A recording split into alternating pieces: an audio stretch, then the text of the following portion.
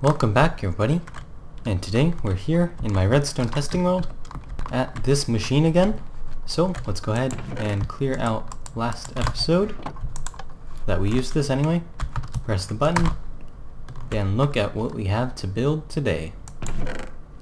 So today we're building a cocoa bean farm using slime block mechanics. So I'm going to go ahead and find a spot here. Let's just go over here.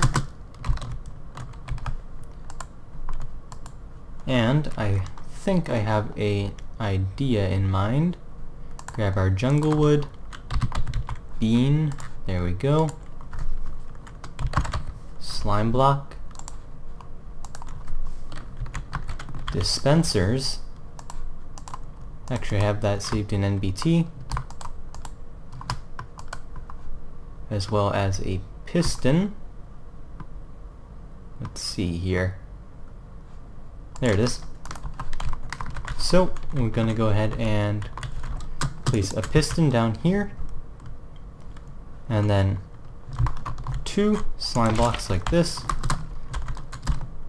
2 logs like that. Go ahead and place our cocoa beans here, and then use my hotkey for NBT items. There's 1, 2, and we'll have to get up there as well.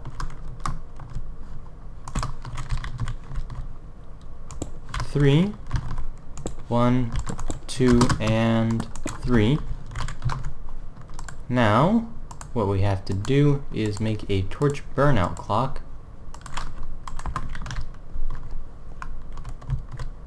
And we'll just do it like this.